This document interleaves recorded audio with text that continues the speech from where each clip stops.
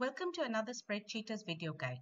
You can find written instructions for these steps on the Spreadsheeters website.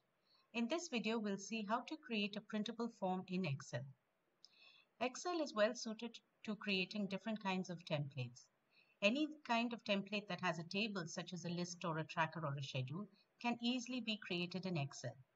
In Excel, you can create these either to be used as soft copies or to be used as hard copies, which means you can take a printout of the template and then use it. When you design a form or any kind of template for use as a soft copy, you can introduce certain elements of automation such as drop-down lists and other actions like that. But when you're going to design it for a printout, which is going to be used as a hard copy, you have to make sure there's only static information. So let's see how to do this. Here I have a blank Excel worksheet. Now, since I have to take a printout of this, I first have to change the page layout to make sure that it fits within a printed page. So I go to page layout, go to size, and I'll select A4 because that is the size of sheet I'm going to print it on. When I do that, you can see that these faint dotted lines appear, which indicate the page break, and that is an indicator to me, both the right side and at the bottom of the page. So the next thing I will do is I want to remove the grid lines so that it makes it easier for me to visualize the form. So I've removed the grid lines. Now I'm left with a blank space in which I can create the form. I can now proceed to enter the information on the form.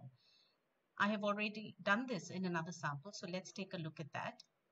So here I have entered a form for the customer survey and created fields for name, address, and then the list of questions along with the responses. Now you have to keep in mind that this is going to be a printout. So it has to be something that people will be able to fill in ink and be able to tick. So I won't use things such as radio buttons here, which are used only in forms for which are intended to be used as soft copies. So once this is done, I can format it. I can change the color of the font. I can introduce certain elements, again, keeping in mind whether it's going to be a color printout or a black and white printout. And the other thing I would do is here I have merged a number of cells together because for name, I want to provide more information. So this I did by going on the home menu, selecting the merge option. So I select the cells and merge them. I can also select cells across columns and across rows to provide more space for the user to enter details. So once this is done, I will look at the print preview. I'll take a printout.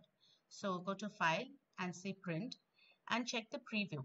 So in the preview, this looks fine. It's fit within one page. Since I already set the page size at the beginning, I was able to accommodate the text within that page. So now that this looks fine, I can then take a printout and use the form. So this is how to create a printable form in Excel. Please read the appended article for further guidance.